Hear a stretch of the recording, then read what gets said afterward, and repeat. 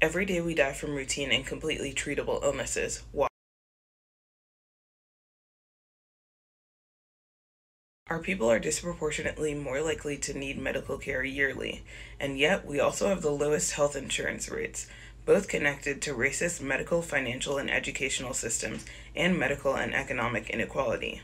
But as a community, there are ways to ensure healthcare access and coverage without debt. For those with medical coverage of any kind, using providers, hospitals, physicians, etc. is the most cost-effective strategy for saving. Using providers that are in network can save up to 20% of expenses. Generational trauma and systemic racism have led to many illnesses for Black Americans. We may not be able to help the medications prescribed to us when needed, but we can advocate for ourselves.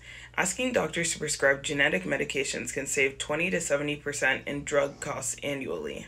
Whether a person has private insurance coverage, Medicare, Medicaid, or no coverage, preventative care is crucial to saving money. Routine checkups often catch chronic illnesses and disease processes early for less money. We live in a country that has always done its best to put us at a disadvantage. In a system that frequently downplays our pain, it's easy not to put our trust in the American healthcare system.